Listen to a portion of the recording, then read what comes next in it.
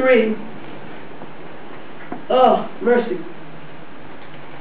The one thing that we see here that man cannot tame is what?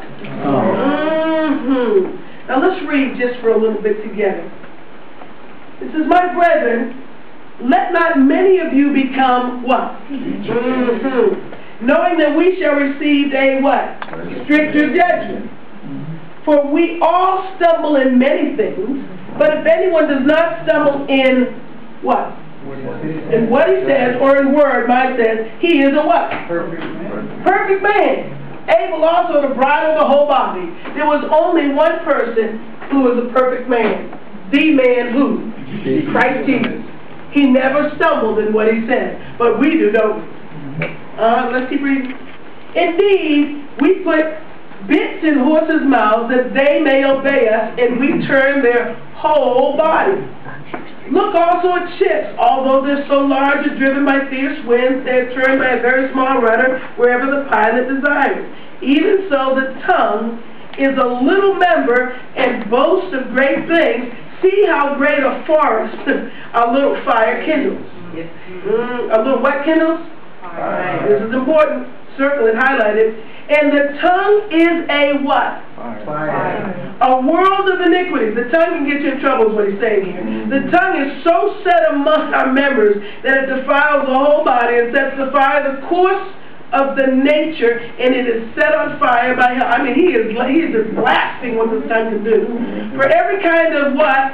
Beast and bird and reptile and creature of the sea is tamed and has been tamed by mankind. But no man can tame the what? It is an unruly evil, full of deadly poison. With it we bless our God and Father, and with it we curse men who have been made, with it we curse men who have been made in the similitude of God. Out of the same mouth proceeds blessing and cursing. My brethren, these things ought not to be so. Does a spring send forth fresh water and bitter from the same opening? Can a fig tree, my brethren, bear olives, or grapevine bear figs? Thus no spring yields both salt water and fresh. What he is saying here, beloved, James chapter 3 is getting you to understand. We sing the song, spring up, O well, within my soul, spring up, O well, and make me whole. I get a river of what? Life flowing out of me. Makes the lame to walk and the blind to see. Opens prison doors, sets the captive free. I've got a river of life.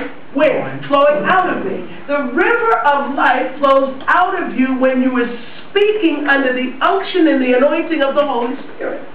Jesus said in John chapter 7, hold this tongue piece for a second. In John chapter 7, Jesus said, whoever drinks of the water that I have to give will never thirst again. But out of his belly shall flow rivers of living water. And he spoke that as he spoke of the what?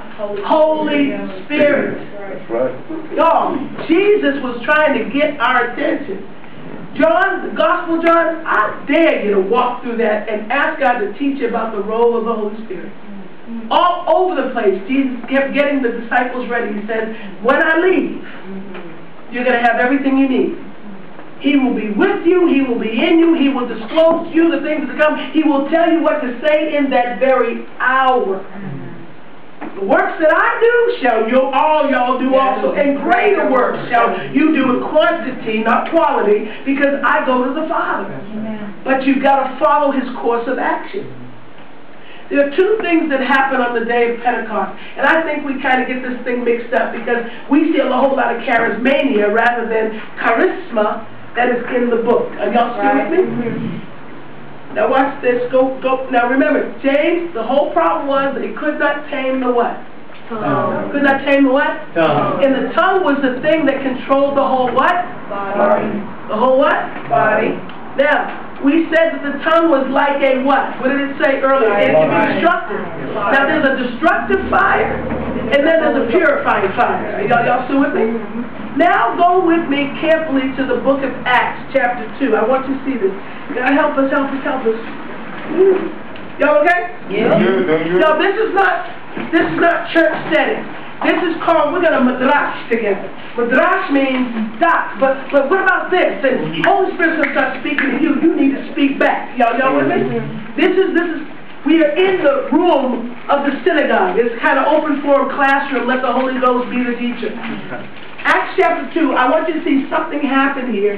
And this is what I said before. It's not all about coming 100, E-D-D-I-E, that's how you spell any. It's not about that as much as it is that the Spirit has ultimate what? That's it. And in many settings, y'all, we don't give him control. Because we think if he has control, I've lost control, and that's one of man's biggest problems. We want to control everything. And God says, if you will take your hands off, I will do what I will do. But see, most of the time, y'all, we get in the way. But Acts chapter 2, this is something that is very, very powerful. Chapter 2, verse 1 says, when the day of Pentecost had fully come, they were all with one accord in one place. With one accord. Anybody have a different translation there besides one accord? All together. All together in one place. All together in one place. Okay? All together in one place. And verse 2 is something that is what you've got to see is so important. What are the first two words in your Bible? Suddenly. Oh, say it again. Suddenly. Suddenly means it happened to all of us. Nobody had. You mean that we did not go through our 3 steps and then have an illustration and all of a sudden we knew the third night of camp, that's the invitation night. What if the Holy Spirit wants to move first day? Sorry. I've worked these camps before and I'm like, what do you mean the third night is all tonight? What if God wants to move first night? You know? That's right. So we have a tendency to package things so that we can keep what? Control. Sorry, I just it says, and suddenly there came a